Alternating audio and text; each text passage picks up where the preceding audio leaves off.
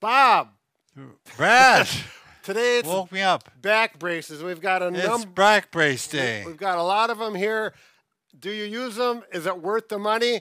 Well, we found, and I personally have found, yes, you can use them. However, it's most important that you know how to use them, when to use them. In a few details, we're going to show you everything about what you can do. In 9.4 seconds. Exactly right. Bob and Brad, the two most famous physical therapists on the internet. All right, if you look online, you'll find dozens and dozens of different kinds of back braces. We have basically the 4 types that we really feel you can use well. Right. And we're going to go through each one and the circumstances in which and how to use them. So one at a time, we'll be right back and show you what we can do. Okay, here we go. So one big problem with back braces is people overuse them. Right. They keep them on. The core is weak. Yep, they keep them on all the time. They keep them snug, and it's not the way to use them. Right. They're misunderstood, and we're going to show you the correct way to use them. First of all, this particular back brace, I like this one. I think you do too, Bob. Right. The shoulder straps Keep it in place. are there for, and actually there's a more important reason other Right. than that. First of all, if we look at just a back brace, I like the elastic ones like this and one that goes around so you can snug it up, not tight, just so it doesn't come off. Right. And let's say I need to lift up something heavy, that's when you need a back brace that has these outside Right. adjustable temporary straps. Bring this one They over. really tighten up. Yep, and bring this one over and get it nice and snug. Do your lift. Just for the lift. Yep, then loosen it up Lock- again. Right. Okay? Now, the thing about back braces that's dangerous for some people is they think, oh, I've got my back brace on, I can lift more Right. weight safely. They become overconfident. Right, and that's not the case. With your back brace on, the most important thing you do is still do body mechanics Right. properly.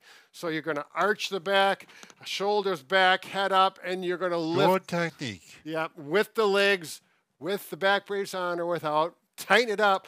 Now, the shoulder straps, it may help hold it up, but that's not the main reason. The main reason these are is they're always there and they're reminding you that you're wearing this. And if you bend forward with poor body mechanics, they rub on your shoulders and it's a reminder. Oh yeah, that's right, I gotta have good mechanics.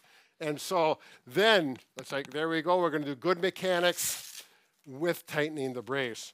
That's why there are shoulder straps and Right, use them gotcha. appropriately. So we'll go on with the next step. I'm gonna take this one off, let's cut. Here's the basic ones that we would recommend. It's elastic, and that's all it is, basically elastic, but it has 2 sets, and you can put it around, but I would not get the elastic one unless for sure you have the Right. extra straps. Extra You can tightening, tighten it right. up like that. Again, when you lift, tighten it up, use the core, proper body mechanics. This is going to be a little cheaper than the one with the shoulder straps. A little less evident too. Yep, and you can wear these underneath clothes. Right. You can do that. It's probably, I like to keep a t-shirt so there's something, so it's not directly on your skin and you have problems with it. So, It's like your Spanx. Spanx. That's for women. Oh, wait, I don't know about those things.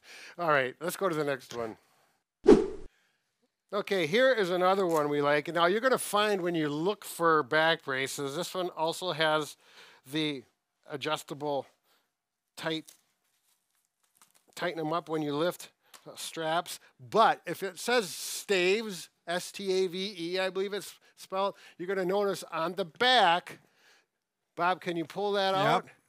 There's sometimes it's a metal. This one is metal.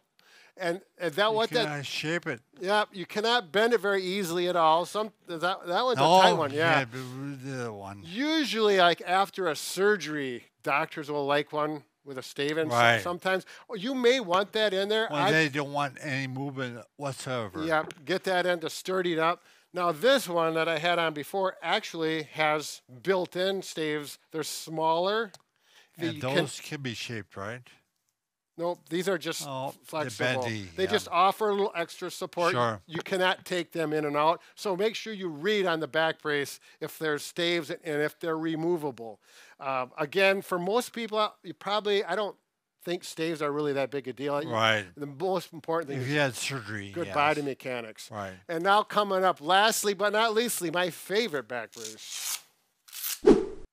Now, if you want a back brace that really tightens up and cinches up tightly and that you can easily adjust it, this is the way to go. That's a cornucopia. Yeah, this is really nice. They have these strings and they go through a series of loops on pulleys, and I'll show you how it works in just a second. Okay, here it is. I've got it simply Velcroed on. You can look in the back how the strings lace like so, and here are two Velcro control tabs. Now, when I pull, you pull them both at the same time, and you'll see it tighten. Really cinches up, does it, Brad? This really cinches up nice and snug. And it's very controllable. If I want to back off a little bit, that's all I do. And then you simply Velcro here, Velcro here. Again, you're not going to stay all day with it this tight. Right. It would not be good. Just for lifts. Just while you put your stress on your back. Now, I do want to mention one circumstance where you may want something like this on for longer periods of time. I use this because my back doesn't tolerate bouncing around. Well, Brad, what do you have? A lawnmower. No, you have spondy. Oh, well, we don't worry about what it is. Yeah, I got spondylolisthesis. One way or another, I got back pain.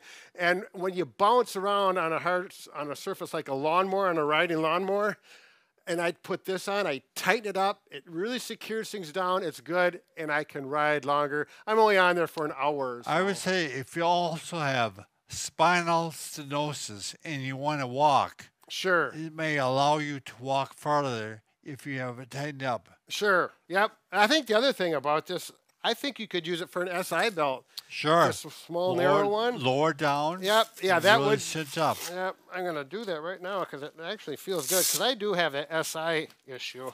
Drop it down just above your hips, right below your waist. Across the pelvis. Oh, there we go. And I can just feel that on that right SI. That feels good. And that's when you know when you got an SI problem and you put a belt on, tighten it up, and it feels good. Feels like good support. Right. That's a good thing. That's one where you may wear it more often as opposed to just when you lift. Yeah. Wow, Bob, we covered a lot of information. You sure did. I hope people weren't getting bored.